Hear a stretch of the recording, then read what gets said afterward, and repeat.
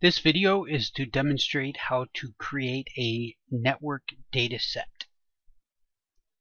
First step is to go into a feature dataset, right click, New Network Dataset. In this case, I'm going to rename it TAC Network.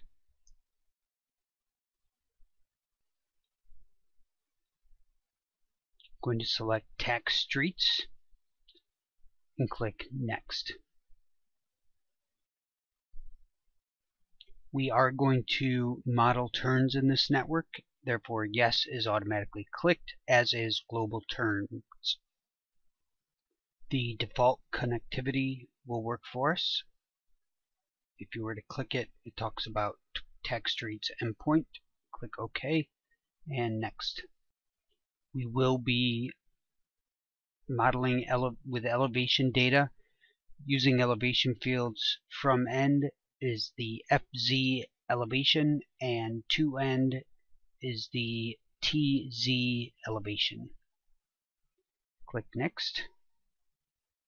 Including elevation data means that network analysis will consider the locations of overpasses, bridges, and underpasses which are coded with different elevation classifications. So if you were routing an emergency service vehicle to an incident, network analyst would know to not have the vehicle turn off in the middle of a bridge and onto the street that crosses below it. We are now at the Specify the Attributes for the Network Dataset step of the new Network Dataset dialog. In this step, we will define the attributes that will be used by the network analysts when solving networking problems, such as route analysis or a service area. For example, if your project is to determine the best route between your home and the Tacoma Dome, you would need to specify what the term best represents. Are you looking for the shortest route? Maybe the fastest route? Maybe the route with the least traffic?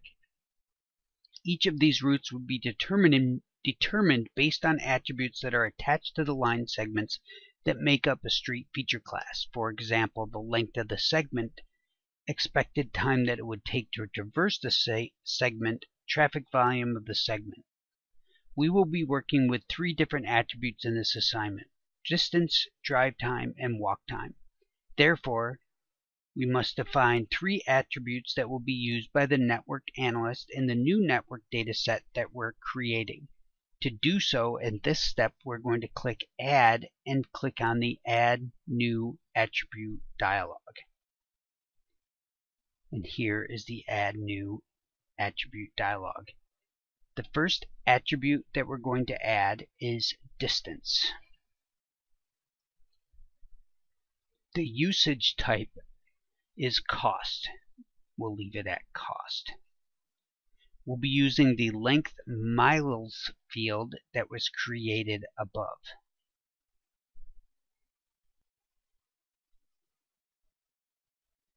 Miles. And the data type is double. We're going to leave used by default checked, because it'll be the default attribute that is used by network analysts when performing the new network analysis. From here, we can click OK. Notice that there is a yellow exclamation point. This is to warn us that we've been notified that we've created an attribute for network analysts to use when performing network analysis. We have not yet defined the source of the attribute. In this assignment, we're using a field from the street dataset. To remedy the yellow exclamation point, you must enter the Evaluators Dialogue for the new distant attribute. We can do so in various ways, perhaps the easiest being to simply click the Evaluators button. However, we won't set the evaluators for this attribute until we've created all of our attributes. Then we'll set all of the evaluators at one time. We're going to add 2 more attributes to our list using the following parameters. Add one that will be drive time. the usage is cost, the units is minutes, and the data is double. We're going to add the third, which is walk time. The usage is cost, the units are minutes, and the field type, data type, is double. All three still have an exclamation point, and we can see that the top one, the miles double, is the default with the D on it.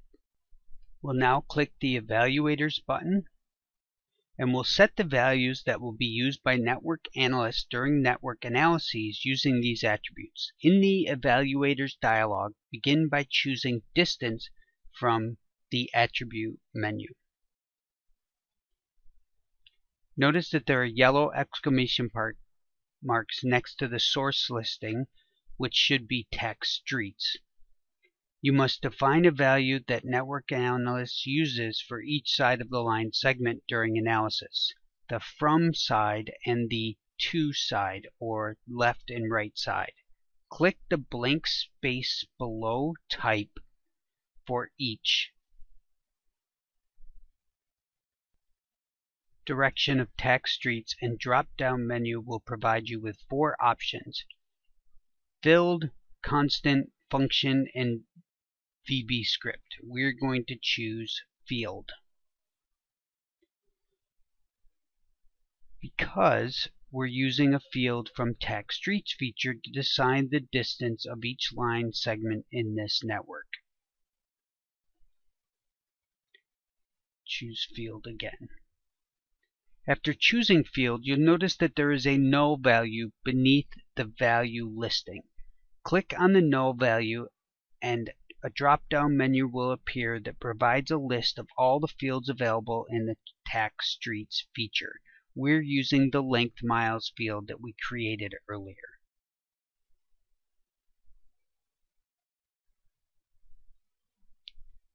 Choose the same field for both of the items.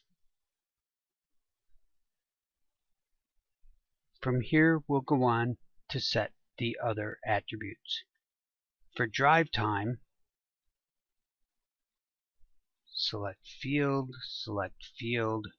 The value will be, for drive time minutes, and drive time minutes. For walk time, it'll be a field and walk time minutes.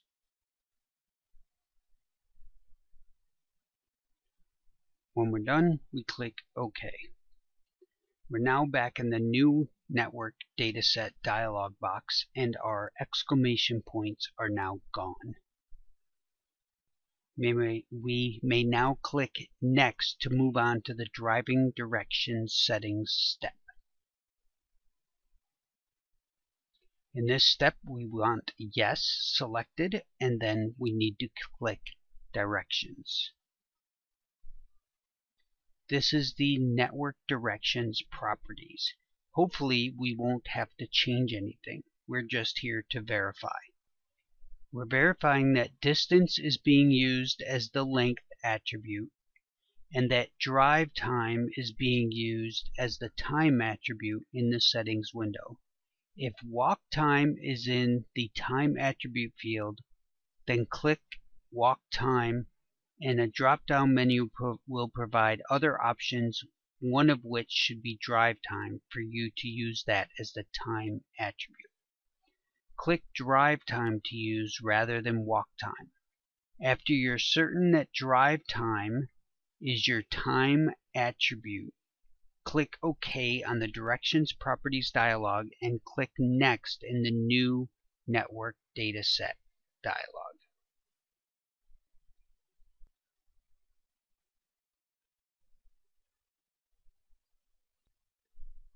This final screen in the new Network Dataset dialog is a summary of your dataset. You can review the parameters that you've set here.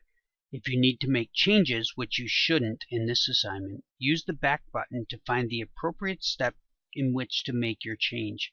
Otherwise, click Finish and the dialog will inform you that a new network data set is being created.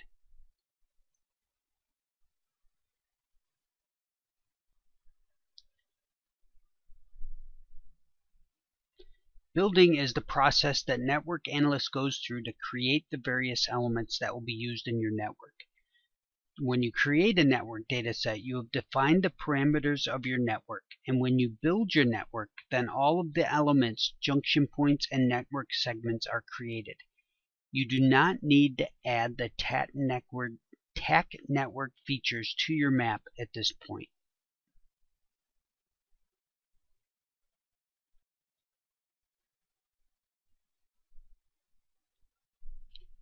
Verify now that you have in your Lab 6 feature dataset two new features, TAC network and TAC network junctions. These are the two primary files that constitute your network dataset. If you have these two features, then you can move on to the next step. If not, I recommend that you review the above steps to see what you may have skipped. And that is how you create a new network dataset.